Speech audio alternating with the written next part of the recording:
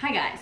Okay, so we're going to do lithography on ceramics. Now, there's a couple of videos out there that tell you how to do this. So as far as all the technical things, you can go and look at those, but I'm going to tell you the things that they don't tell you, which is number one thing, when you're making your ink, which is made up of mason stain and linseed oil, I used about 3 parts of mason stain to 2 parts of linseed oil. They say make it and keep it overnight and then the next day it's going to be beautiful. Well, that's a lie.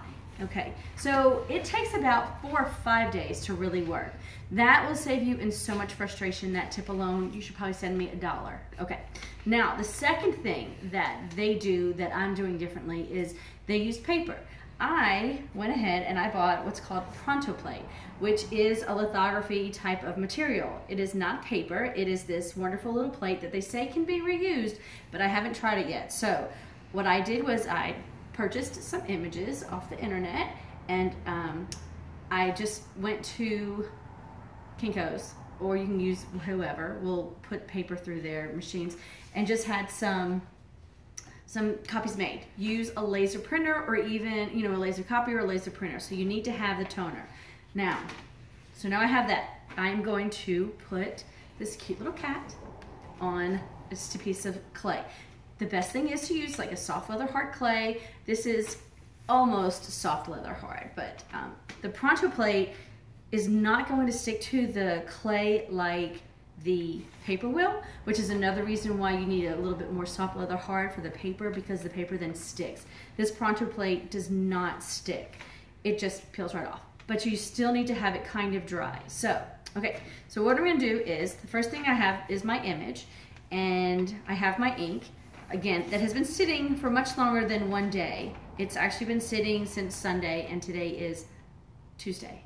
So however many days. No, I made this Saturday. So it's been since Saturday, so it's like 4 days. So what you're gonna do is you're gonna take a little bit of this and you're gonna put it down. Just if you, I guess you were inking up a plate to print. I'm not a printmaker, do ceramics. Okay, so I've got my brayer, and I have a glove on one hand. This hand doesn't really get too dirty, but they say wear gloves because you're using mason stains. It has metals in it. It's best to use a glove. I got one glove, doing the Michael Jackson thing. All right, so I'm going to load up my brayer. You're also, in the other videos, they say use gum arabic. I've spent a small fortune on gum arabic. If you use paper, you probably need it. The pronto plate, you don't need it, so which is wonderful. To adhere the pronto plate to my little piece of glass here, I'm just gonna put a little bit of water down, just so it sticks. All right, I'm gonna wipe it off. It had a little clay left over from the last time I used it. So now, I'm going to dry it. And this is a really pretty cool project. Making some dessert plates, which I'm using different ones, all different images, not the same image. And this is a much cheaper investment than decals. Now I'll say that I did use it, I did on a low fire, and I actually put some underglaze down, and then I printed on top of the underglaze. It worked. It would have been perfect if I would have used the pronto plate, but I used paper. And so what happens when you use the paper is the ink gets absorbed into the paper because your paper's porous, and then it sticks, and then when you make the print, it gets a little muddy. Don't like the muddy, I like the clean. So anyway, here we go. So now I've got a sponge, get some water, just kind of put it on there, squeeze all the extra water out, and then you're gonna just blot it. The first time you do this, it is gonna look like nothing's happened. You're gonna think, what?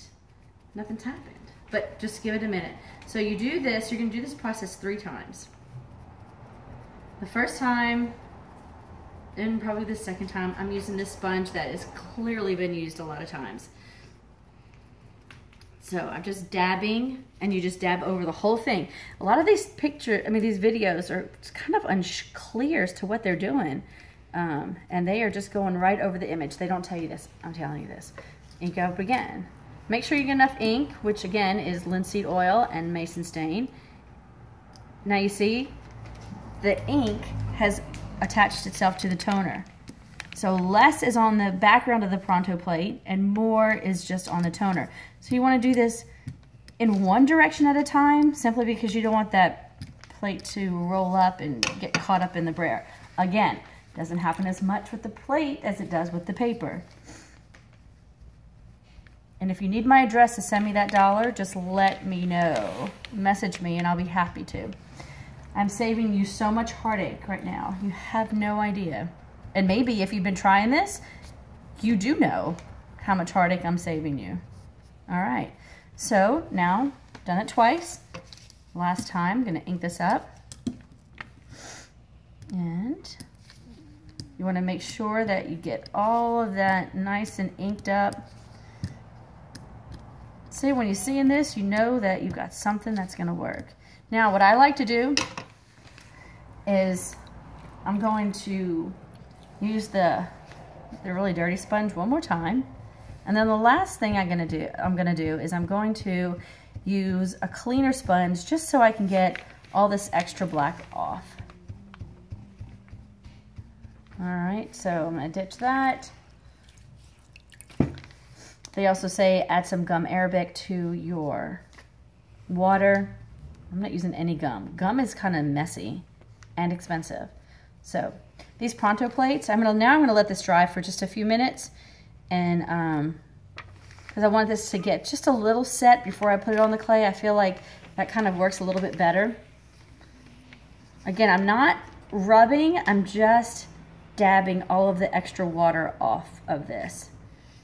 All right, so while we wait for this to dry, the pronto plate, this is about 60 cents at Dick Blick, and I really do like it. Now, I'll tell you, at Kinko's where I got these printed, when they ran it through the machine, they used a tracing paper setting because their machine was a little fickle and didn't really want to take the paper, but it finally did after they did that. So tracing paper. Okay, so now I'm gonna pause and let this dry for a minute. Okay, so I decided that while we wait, I'm gonna go ahead and ink up another one. Wanted to tell you this, if you are using words, which I'm sure you know this, I don't have to tell you this, but when you print them, make sure that you reverse it so that you're looking at it and you might not know what it says, like I just didn't know. And that goes for any image. If you really like the way the image looks, remember that is gonna be reversed. So if you want the image as you see it, when you print it, reverse it. Okay, so this one says ciao, which you know that means hello in Italian. Okay, so there's nothing on here. Here's my brayer. Here's my ink. Oh, see what I did? I went back and forth. But I knew that wasn't gonna curl up. Okay. Using the messy one. I like to put a little bit of water on this first time because there's so much ink on here and it's easier to come up.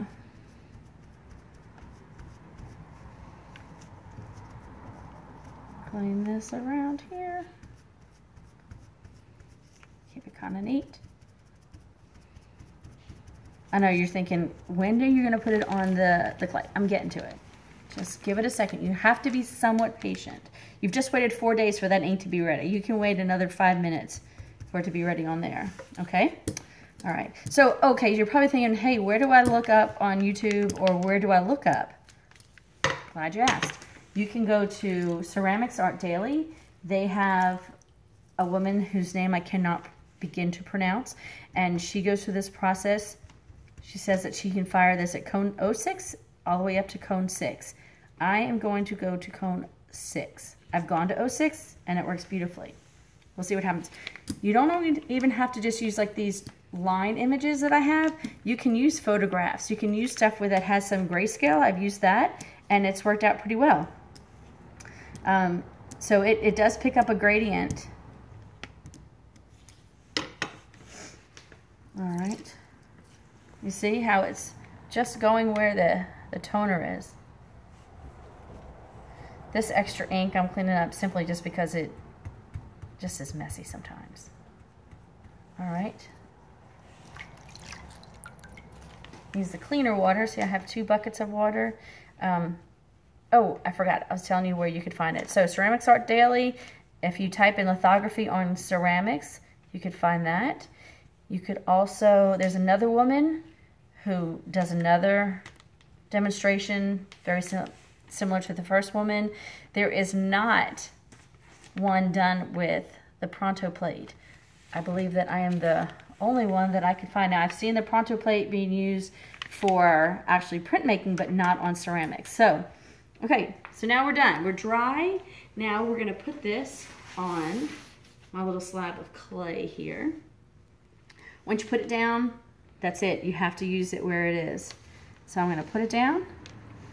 I'm just gonna pat it down with my fingers, make sure it's kind of sticking to it. Then I'm going to burnish it with a spoon. And hope all goes well.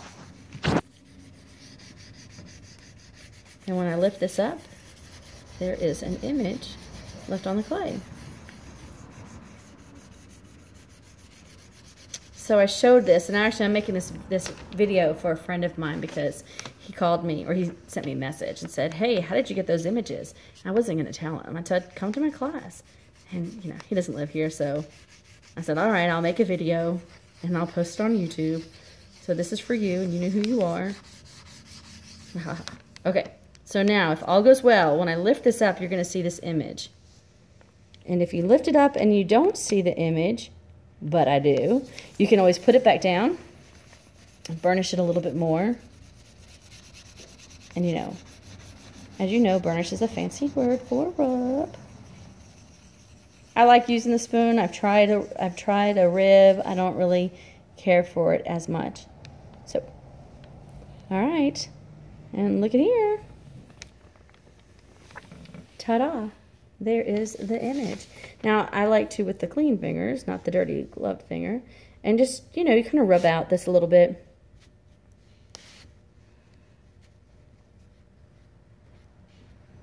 You could actually, like I said, you could put some underglaze underneath it. Let it dry a little bit though. What I did when I did the underglaze, I made the shape.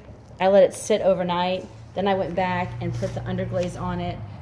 Then I did the transfer on it. So that's it. Good luck. Let me know if it works for you. Let me know if you need my address so that you can send me that $1. And until next time, guys.